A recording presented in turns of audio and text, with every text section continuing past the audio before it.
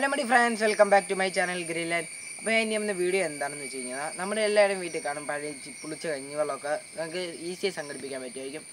അത് ഉപയോഗിച്ചുകൊണ്ട് നമ്മുടെ കരിവേപ്പിലയിലൊക്കെ വരുന്ന ഈ പാണ്ട് പോലുള്ള പാടുകളൊക്കെ, അതായത് ഇലയിൽ ചെറിയ ചെറിയ വെള്ള വട്ടത്തിൽ പുള്ളികൾ കാണാറുണ്ട്. അപ്പോൾ അത് എങ്ങനെ മാറ്റിയെടുക്കാമെന്നാണ് ഞാൻ ചെയ്യാൻ പോകുന്നത്. അപ്പോൾ ഈ ചാനൽ ആദ്യമായി കാണുന്നവരാണെങ്കിൽ സബ്സ്ക്രൈബ് ചെയ്യുക, തൊട്ടടുത്തുള്ള ബെല്ലൈക്കൻ എനേബിൾ ചെയ്ത് വയ്ക്കുകയാണെങ്കിൽ ഞാൻ അപ്ലോഡ് ചെയ്യുന്ന വീഡിയോസ് അപ്പോൾ തന്നെ നിങ്ങൾക്ക് നോട്ടിഫിക്കേഷൻ ലഭിക്കുന്നതാണ്. അപ്പോൾ നമുക്ക് നേരെ വീഡിയോയിലേക്ക് കിടക്കാം. ഫ്രണ്ട്സ്, നിങ്ങൾക്ക് ആയിരിക്കും കണ്ട കരിവേപ്പിൻ്റെ ഇലയിൽ നിറച്ച് പുള്ളിപ്പാടുകളൊക്കെ. അപ്പോൾ ഇങ്ങനെ നമ്മുടെ മിക്കവരുടെയും വീട്ടിലെ കരിവേപ്പില ഉള്ളതാണ്. കരിവേപ്പ് പക്ഷേ നമുക്ക് കരിവേപ്പില എന്ന് പറഞ്ഞാൽ നമുക്ക് ഉപയോഗിക്കാതിരിക്കാനും പറ്റാത്തൊരു സംഭവമാണ്.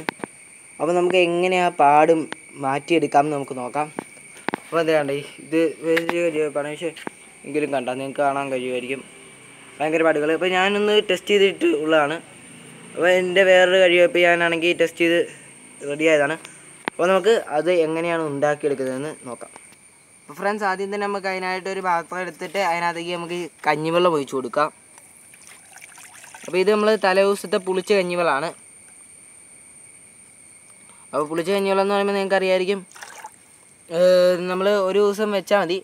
അതായത് നമ്മുടെ തലേദിവസത്തെ കഞ്ഞിവെള്ളം നമ്മൾ എടുത്ത് കുറച്ച് മാറ്റി വെച്ചേക്കണം. എന്നിട്ട് നമ്മളത് പിറ്റേ ദിവസം എടുത്ത് നമുക്കിത് ഉണ്ടാക്കിയെടുക്കാവുന്നതാണ്. പിന്നെ നമുക്ക് ഇതിൻ്റെ കൂടെ ആവശ്യമുള്ളതെന്ന് പറഞ്ഞു കഴിഞ്ഞാൽ ഇച്ചിരി വെളുത്തുള്ളി നമ്മൾ ഇച്ചിരി വെളുത്തുള്ളി എടുക്കണം. ഒരു 2-3 മതിയാവും. അപ്പോൾ നമുക്കിനി ആ വെളുത്തുള്ളി അരച്ചെടുക്കാം. ഫ്രണ്ട്സ്, നമ്മളിത് വെളുത്തുള്ളി അരച്ചെടുത്തിട്ടുണ്ട്. അപ്പോൾ നമുക്കിനി വെളുത്തുള്ളി ഇതിലേക്ക് ഇട്ട് കൊടുക്കാം. നമ്മൾ വെളുത്തുള്ളി ഇട്ട് കൊടുത്തു കഴിഞ്ഞാൽ ഇപ്പോൾ ഈ വെളുത്തുള്ളി അരച്ച് ഈ പാത്രത്തിൽ വെച്ച് തന്നെയാണ്. അപ്പോൾ നമുക്ക് ജസ്റ്റ് ഒന്ന് ഈ പാത്രവും കൂടി ഇച്ചിരി വെള്ളം ഒഴിച്ചൊന്ന് കഴുകി ഒന്ന് ഇതിനകത്തേക്ക് ആ വെള്ളം ഒന്ന് ഒഴിച്ചു കൊടുക്കാം. ഫ്രണ്ട്സ്, നമ്മൾ ഇച്ചിരി വെള്ളം എടുത്തിട്ടുണ്ട്. അപ്പോൾ നമുക്കിനി അത് ഒഴിച്ചു കൊടുക്കാം. അതിനുശേഷം നമുക്ക് ഇതാണെങ്കിൽ ഇപ്പോൾ ഒരു 10 മിനിറ്റോളം നമ്മൾ ഇത് വെറുതെ വെക്കണം. കാരണം എങ്കിലുള്ള ഇതിനകത്തുള്ള ഈ വെളുത്തുള്ളിയുടെ ഒരു ഇതിലേക്ക് ഇറങ്ങി ചെല്ലുള്ളൂ. അപ്പോൾ നമുക്ക് ജസ്റ്റ് ഒന്ന് ഇളക്കിയ ശേഷം നമുക്ക് ഇത് ഒരു 10 മിനിറ്റ് വെയിറ്റ് ചെയ്യാം. ഫ്രണ്ട്സ്, ഞാൻ വിട്ടുപോയതാണ്. അപ്പോൾ നമുക്ക് ഇനി ഇതിനകത്തേക്ക് കുറച്ച് തൈര് ആഡ് ചെയ്യാം. അത് നമ്മൾ കുറച്ച് തൈരും കൂടെ ഒഴിച്ചു കൊടുത്തിട്ടുണ്ട്. കാരണം അത് നമ്മൾ നല്ല പുളിയുള്ള തൈരാണെങ്കിൽ നമ്മൾ അതിനനുസരിച്ച് വെള്ളം നീട്ടി കൊടുക്കണം. ഇനിയിപ്പം നമ്മൾ തൈര് എന്തോരം അളവിലാണ് ഒഴിക്കേണ്ടതെന്ന് വെച്ച് കഴിഞ്ഞാൽ നമ്മൾ കഞ്ഞിവെള്ളം എടുത്തതിൻ്റെ പകുതി അളവിൽ നമ്മൾ തൈര് ഒഴിച്ചു കൊടുക്കണം. ഇപ്പോൾ 1 കപ്പ് കഞ്ഞിവെള്ളമാണ് ഞാൻ എടുത്തത്. ഞാനിപ്പോൾ ഒരു 1/2 കപ്പോളം തൈര് ഞാൻ എടുത്തിട്ടുണ്ട്. ഇനി നമുക്ക് ഇച്ചിരി വെള്ളം ഇതിലേക്ക് ആഡ് ചെയ്ത് കൊടുക്കാം. അപ്പോൾ ഇനി നമുക്ക് നേരത്തെ പറഞ്ഞ പോലെ ഒരു 10 മിനിറ്റ് നമുക്ക് വയ്ക്കാം. ഫ്രണ്ട്സ്, ഇപ്പോൾ ഒരു 10 മിനിറ്റ് ആയിട്ടുണ്ട്. ഇനി നമുക്ക് ഇത് നേരെ ഒന്ന് ഇച്ചിരി ഒന്ന് ഇളക്കി നമ്മളിനിയിപ്പം സ്പ്രേ ചെയ്ത് കൊടുക്കാൻ ആഗ്രഹിക്കുന്നെങ്കിൽ നമുക്കിത് അരിച്ച് എടുത്ത് നമുക്ക് സ്പ്രേ ചെയ്ത് കൊടുക്കാവുന്നതാണ്. അല്ലെങ്കിൽ നമുക്ക് ഇങ്ങനെ എടുത്ത് കയ്യിൽ വെച്ച് തെളിച്ച് കൊടുക്കാം. അപ്പോൾ നമുക്കിത് നമ്മുടെ കരിവേപ്പിന് കൊണ്ട് ഒഴിച്ചു കൊടുക്കാം. ഫ്രണ്ട്സ്, നമ്മൾ ഇത് അരിച്ച് കുപ്പിക്കകത്താക്കിയിട്ടുണ്ട്. ഇനി നമുക്ക് ഇതൊന്ന് സ്പ്രേ ചെയ്ത് കൊടുക്കാം. നമ്മളാണെങ്കിൽ ഇതിനെ തെളിച്ച് കൊടുക്കാൻ സ്പ്രേ ചെയ്ത് കൊടുക്കുകയാണ് ഞാനിപ്പോൾ ചെയ്യുന്നത്. അപ്പോൾ സ്പ്രേ ചെയ്ത് കൊടുക്കാൻ നമ്മൾ ഇതിൻ്റെ അടിയിലും എല്ലായിടത്തും കിട്ടുന്ന വിധത്തിൽ വേണം സ്പ്രേ ചെയ്യാൻ. അപ്പോൾ അത് എല്ലായിടത്തും തന്നെ എത്തണം, എങ്കിലേ ഉള്ളത് എഫക്റ്റീവ് ആവുള്ളൂ. ഇതുപോലെ നമ്മൾ എല്ലാ ദിവസവും വൈകുന്നേരം ഒരു 6 മണിയൊക്കെ ആകുമ്പോൾ നമ്മൾ സ്പ്രേ ചെയ്ത് കൊടുക്കുകയാണെങ്കിൽ 1 മാസം സ്പ്രേ ചെയ്യണം. കാരണം നമുക്ക് ഒറ്റ ദിവസം കൊണ്ടൊന്നും റിസൾട്ട് കിട്ടിയില്ല. നമുക്ക് ഒരു ദിവസം റിസൾട്ട് കിട്ടിയില്ലെന്ന് പറഞ്ഞുകൊണ്ട് നമ്മൾ ഇത് ചെയ്യില്ല. നമ്മൾ 1 മാസമെങ്കിലും തുടർച്ചയായിട്ട് ഇത് ചെയ്താലേ ഉള്ളൂ നല്ല റിസൾട്ട് ഉണ്ടാവുള്ളൂ.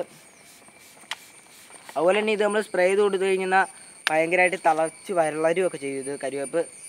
അതുപോലെ തന്നെ ഞാൻ മുമ്പ് പറയാൻ മറന്നു പോയതാണ്, നമ്മൾ ഈ ചെറിയ കരിവേപ്പിനാണ് നമ്മൾ സ്പ്രേ ചെയ്യുന്നതെങ്കിൽ അധികം പുളി പാടില്ല. അതുകൊണ്ട് നമ്മൾ നല്ലോണം തന്നെ വെള്ളം നീട്ടി കൊടുക്കണം. ഇതിപ്പോൾ വലിയതായതുകൊണ്ടാണ് ഞാൻ അധികം വെള്ളം നീട്ടാത്തത്.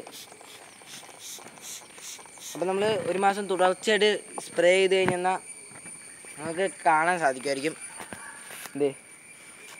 ഇപ്പോൾ ഇതിൻ്റെയൊക്കെ അടിയിലത്തെ കരിവേപ്പിന് ചെറുതായിട്ടൊക്കെ പുള്ളിയുണ്ട്. എനിക്കിത് പൊക്കത്തൊക്കെ നോക്കിയാൽ നമുക്ക് കാണാം, ഒട്ടും തന്നെ ഇതില്ല.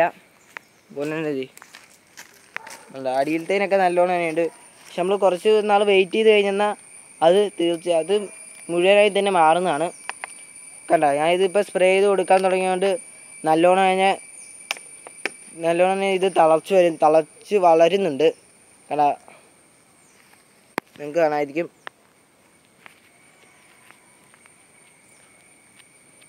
ഫ്രണ്ട്സ്, അതുപോലെ തന്നെ നിങ്ങളെല്ലാവരും തന്നെ ഇത് പരീക്ഷിച്ച് നോക്കുക. വീട്ടിൽ കരിവേപ്പുള്ളവർ ഇതുപോലെ പുള്ളിപ്പാടൊക്കെ ഉണ്ടെങ്കിൽ ഇതൊന്ന് പരീക്ഷിച്ച് നോക്കുക. ഇതുപോലെ തന്നെ നമ്മുടെ ചീനിക്കും പുള്ളിപ്പാടുകളൊക്കെ കാണും. അപ്പോൾ അതിന് നമുക്കിത് തെളിച്ച് കൊടുത്തു കഴിഞ്ഞാൽ നല്ല മാറ്റം ഉണ്ടാകുന്നതാണ്. അപ്പോൾ ഫ്രണ്ട്സ്, നിങ്ങൾക്ക് വീഡിയോ ഇഷ്ടപ്പെടുമെന്ന് വിചാരിക്കുന്നു. ഇഷ്ടപ്പെടുമെങ്കിൽ നിങ്ങൾ ലൈക്ക് ചെയ്യുക, ഇല്ലെങ്കിൽ നിങ്ങൾ ഡിസ്ലൈക്ക് ചെയ്യുക. അപ്പോൾ ഇത്തരം മറ്റ് വീഡിയോസ് നിങ്ങൾക്ക് ലഭിക്കുന്നതിനായി ഈ ചാനൽ സബ്സ്ക്രൈബ് ചെയ്തിട്ടില്ലാത്തവരാണെങ്കിൽ സബ്സ്ക്രൈബ് ചെയ്യുക. തൊട്ടപ്പുറത്ത് കാണുന്ന ബെല്ലൈക്കൻ ഒന്ന് എനേബിൾ ചെയ്ത് വയ്ക്കുകയാണെങ്കിൽ ഞാൻ അപ്ലോഡ് ചെയ്യുന്ന വീഡിയോസ് അപ്പോൾ തന്നെ നിങ്ങൾക്ക് നോട്ടിഫിക്കേഷനായി ലഭിക്കുന്നതാണ്. അപ്പോൾ നമുക്ക് അടുത്തൊരു വീഡിയോയിൽ അടുത്തൊരു ടീമുമായി കാണുന്നതുവരേക്കും ബൈ.